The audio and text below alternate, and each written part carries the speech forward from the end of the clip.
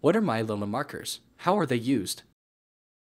In multiple myeloma, we're actually fortunate enough to have a number of tests that we can use in patients' blood to follow their disease and see how our treatments are working. There are a couple of different ones that we use. The one that we classically use is called the M-spike or monoclonal protein. That is the protein that the myeloma cells produce, and they produce it in large enough numbers that we can detect it on a specific test called a protein electrophoresis. And that gives us an exact quantification of the protein that the myeloma cells are producing. And we know that that correlates with the amount of myeloma that's in a patient's body.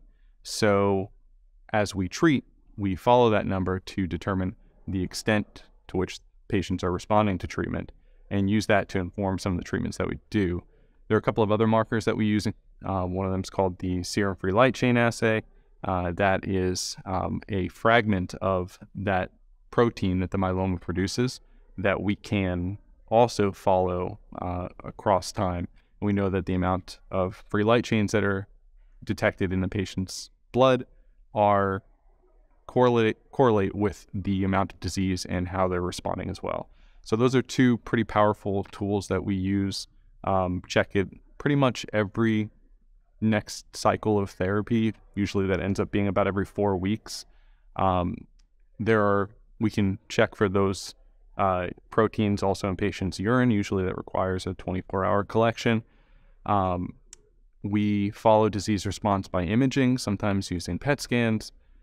And for a couple of other ways to follow disease, we can also use some more sophisticated tests that are often done on bone marrow biopsies, like minimal residual disease testing, which actually looks at the amount of DNA that we can detect of the myeloma in a patient's bone marrow biopsy. So those are just a few of the different markers we use to follow how well we're doing with the treatment.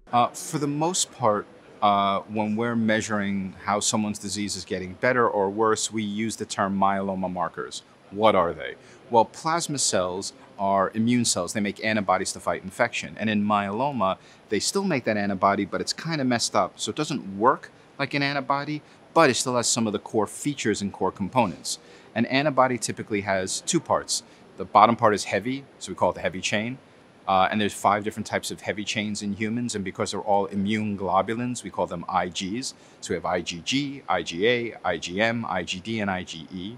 And the top part is light. We call that the light chain. And there's 2 types of light chains, Kappa and Lambda. And you can have all different combinations, IgG Kappa, IgA Lambda. Sometimes the plasma cells say, you know what, I'm not even going to make a heavy chain. I'm just going to make a light chain. I'm too tired. So you have free Kappa or free Lambda. Whatever type of plasma cell becomes malignant, it makes too much of that particular protein. So it doesn't necessarily mean you do better or worse with any one of these. It's just if I know you have IgG Lambda, when your myeloma gets worse, your IgG will go up, your Lambda will go up, and the M-spike will go up. And the M-spike is kind of all the bad. If you think about IgG as a heavy chain, forget the light chain, it's just so small. But if the IgG, you have good and bad. You have normal IgG. So you can have an IgG of 3,000, and if you have an M-spike of 2.7, that means 2,700 of that 3,000 is bad, and that 300 that left over is good. So we really look for all of these numbers to go up or down. And in general, when those numbers go up, more bad cells growing. When they go down, bad cells are dying.